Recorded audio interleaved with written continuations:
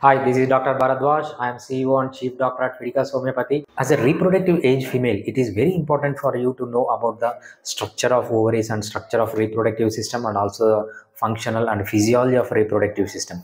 Coming to the anatomy, each female will be having one uterus in the pelvis. From the uterus, there will be two fallopian tubules, tube-like structures coming out, and at the end of each fallopian tubule, there will be ovaries. These ovaries will have eggs. These eggs will be released every month in ovarian cycle. So this is the structure of female reproductive organs.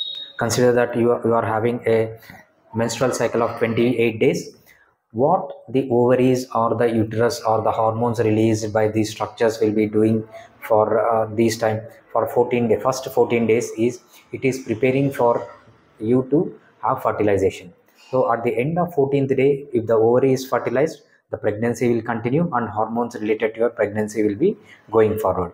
If the fertilization doesn't occur on 14th day, these products which are developed or the endometrium which is proliferated within these 14 days will undergo shredding through menstrual cycle.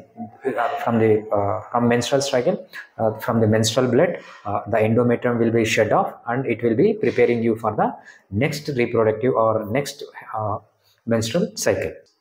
Coming to the pathology of PCOS, the first thing we will be noticing is insulin resistance. Because of this insulin resistance, even though there is high levels of insulin in the blood, the glucose is not moving into the cells and the glucose levels will be elevated. This will be causing hyperlipidemia and also other things, other pathological changes related to hyperlipidemia.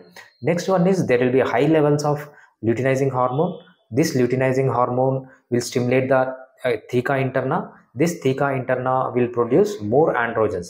Because of this more androgens like testosterone, you will be having more facial hair, unwanted hair on the body, and also there will be change in the voice. You will get the voice more hairs.